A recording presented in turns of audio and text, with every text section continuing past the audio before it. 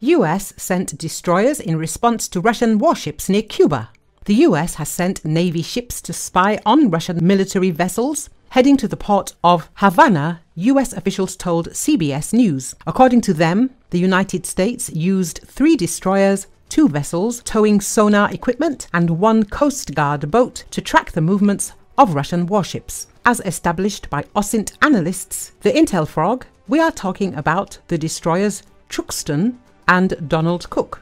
They were also joined by the frigate Ville de Quebec of the Royal Canadian Navy, writes the Moscow Times. In addition, according to analysts, the movement of Russian vessels is monitored by a patrol anti-submarine aircraft Poseidon P-8 of the US Navy and a patrol aircraft SR-140 Aurora of the Royal Canadian Air Force. Earlier, the Cuban authorities announced that from June the 12th to the 17th, 4 ships of the Russian Navy will visit the port of Havana.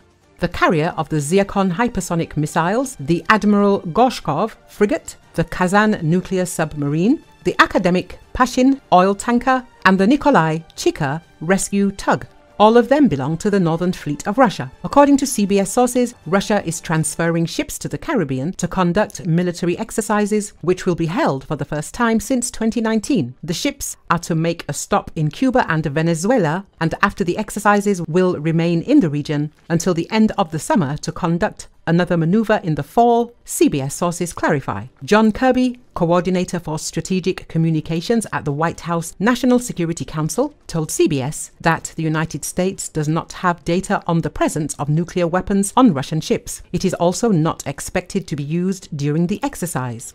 However, he noted that according to the US intelligence, there is a nuclear system on the submarine. Cuba is about 150 kilometers off the coast of American Florida. But Washington does not see Moscow's actions as a direct threat. The Pentagon said that Cuba accepted Russian ships regularly between 2013 and 2020. Given Russia's long history of entering at Cuban ports, they are considered routine naval visits, especially in the context of increased US support for Ukraine and NATO exercises, said US Department of Defense spokesman Major Charlie Dietz.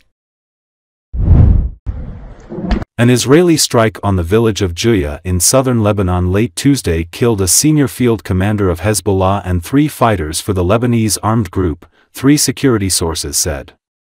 There was no immediate comment from the Israel Defense Forces on strike, which came amid a series of rocket barrages fired from Lebanon at northern communities throughout the day. There were no injuries reported in the rocket attacks, with air defenses intercepting some projectiles while others struck open areas. Hezbollah confirmed the death of the commander and said in a statement that he was Taleb Abdullah, also known as Abu Taleb. Abu Taleb was the most senior member of the group killed in 8 months of fire between Israel and Hezbollah, a security source told Reuters.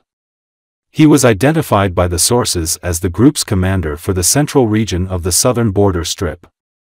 After this, sources with Hezbollah said the Lebanese militants had initiated the largest attack on northern Israel since the war's onset, Israeli newspaper Haaretz reported. Lebanon's Hezbollah said on Wednesday it had fired dozens of rockets at Israeli military posts and a military factory in northern Israel in retaliation for the killing of a senior commander. The Israeli military said about 160 rockets were launched from Lebanon into northern Israel, after an Israeli strike killed a senior Hezbollah commander in South Lebanon. Separately, Israel said it carried out a strike on a building used by Hezbollah, a rocket launching site, and other infrastructure in southern Lebanon's Aitaroun. A Hezbollah rocket launching cell was also targeted in a drone strike in Deir Amz, the military added.